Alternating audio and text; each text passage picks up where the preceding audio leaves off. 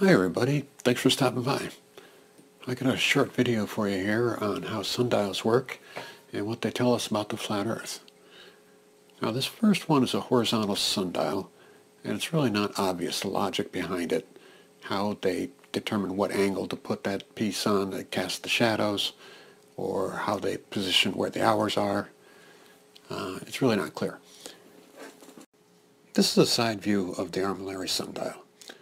To set it up, you just raise the arrow up from the horizontal to whatever your latitude is. Second, rotate it from the base so that it points north. Now it should be pointing at the North Star. The last thing is just make sure the sides are level, and you should be good to go. It's a wireframe model of the Earth. The arrow shaft, that's like the axis of the Earth, and the split ring is like the equator.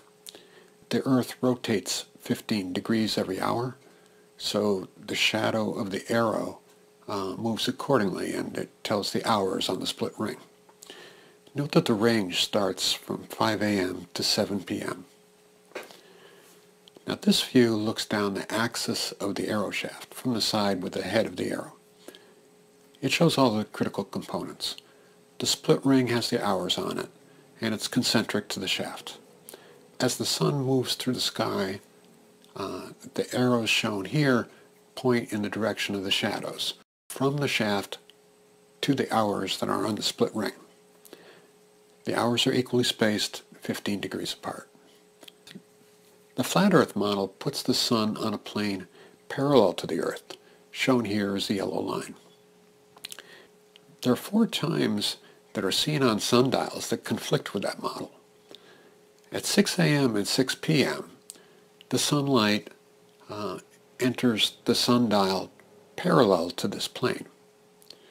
Parallel lines don't intersect, so the sunlight can't be coming from a plane at 3,000 miles above the sundial. And the same problem at 5 a.m. and 7 p.m. The sunlight is pointing up at the plane. You know, that's like impossible. Where's the sun? Is it like below the Earth? It just can't work like this.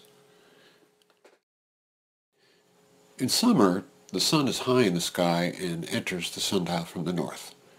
In winter, the sun is lower in the sky and enters the sundial from the south.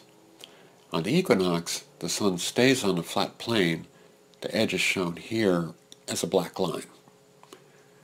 This photo, taken around 9 a.m. a few days after the equinox, around 10 years ago, shows the shadow from the top edge of the split ring coming to the center of the inside surface where you read the hours.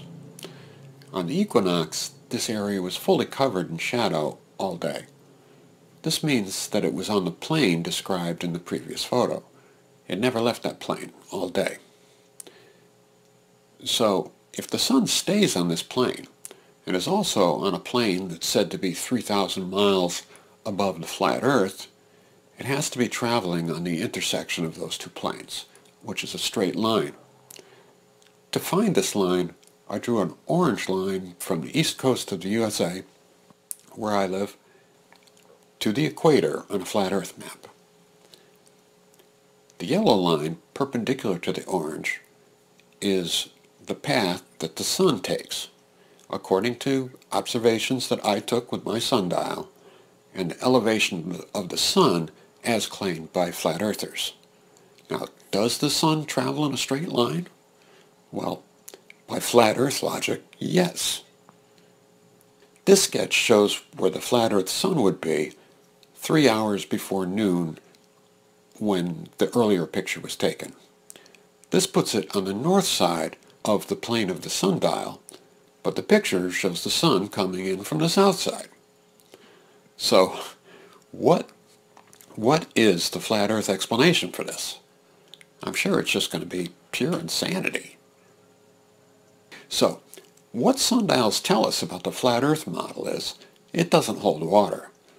When you try to align it to observed reality, it self-destructs.